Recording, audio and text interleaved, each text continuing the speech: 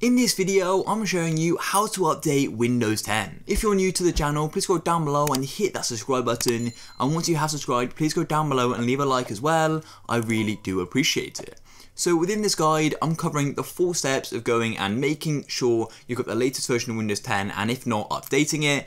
And it's quite simple, but it's so important making sure you've got the latest version of Windows, as I'll further go and mention in this video. So let's go and get straight into this tutorial. I hope you do find it useful. So as I previously said, keeping Windows up to date is so important, as when Windows is updated, it's often got new security functions in and also just other really useful features as well, which you can go and make your life easier and help your computer running smoothly. So keeping up to date is so important, and that's exactly why I made this video.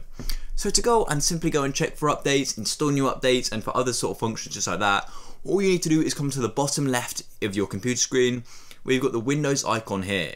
Click on Start, and then you need to go and click on the Windows settings button here. Alternatively, you can go and search settings in the type here to search box as well. Then we go and get our settings here. Then all you want to do is go and click on Updates and Security, where it says Windows Update Recovery and Backup.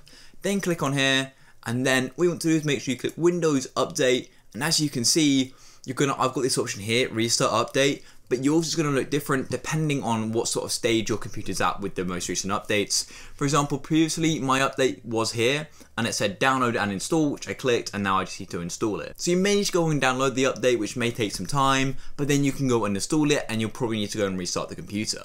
If you found this video useful, please go down below, hit the subscribe button, like the video. I'll catch you in the next one. Peace.